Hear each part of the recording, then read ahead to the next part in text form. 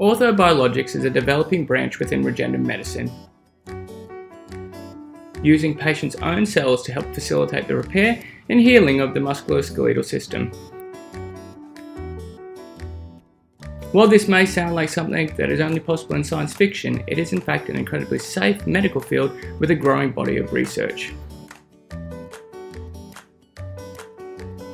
How can Gordon Ramsay help to explain how it works? Stick around and you'll find out.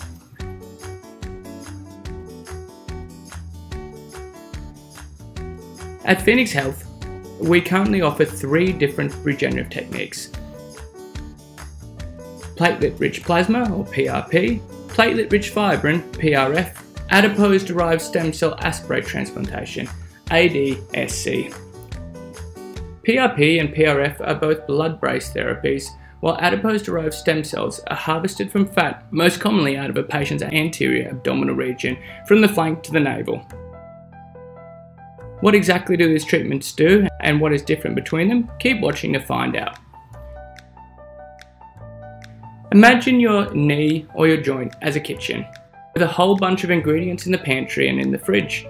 These ingredients are your body's cells, which it uses to heal and regenerate tissue. Now, most people know how to cook, but what happens if we become too tired, too stressed, or just don't know which recipe to use? This is similar to when the body doesn't and cannot heal and needs help. Sometimes this is too demanding and you, or your healthcare professional, might choose to cut the joint out and replace it with an artificial prosthesis. In our analogy, this is like removing the kitchen and its contents, then replacing it with a kitchen based in a ship's container. It isn't an elegant solution, but it's functional.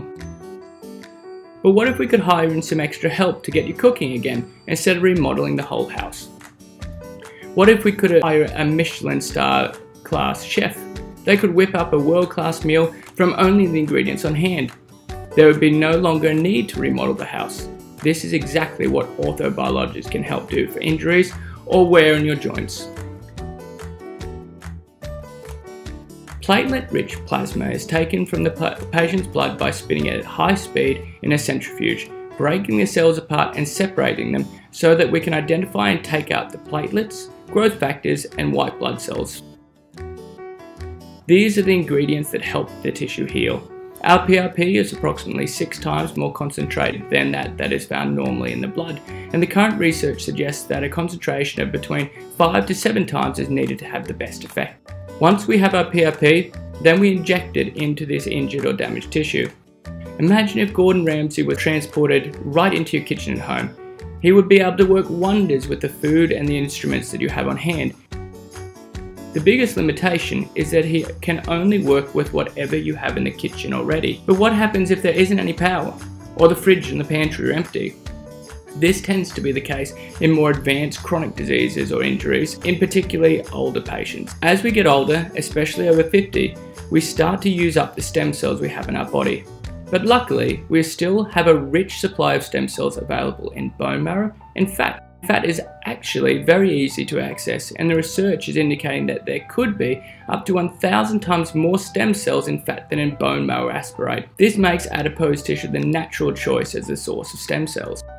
The stem cells found in adipose tissue are called mesenchymal stem cells, which are the precursor cells to muscle, fat, bone, and cartilage, and can be used by the body to build new tissues. In addition, the latest research suggests that these stem cells also have an effect on local irritation and inflammation.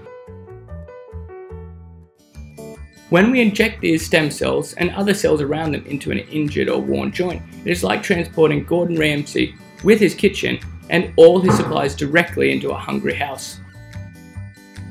Sounds amazing, right? As with everything, there is a cost to this transplantation. With all these new ingredients and equipment, we need more power. And so PRP, and possibly PRF, has to be used to stimulate growth and repair. Often 1 to 3 injections are needed after a stem cell transplantation.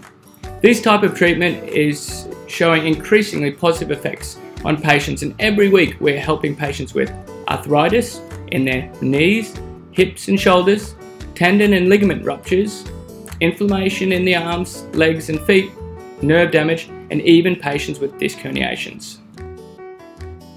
It is an incredibly exciting time, and while we are constantly following the latest research, we are proud at Phoenix Health to be pioneering new methods and offering new generation treatments to our patients today.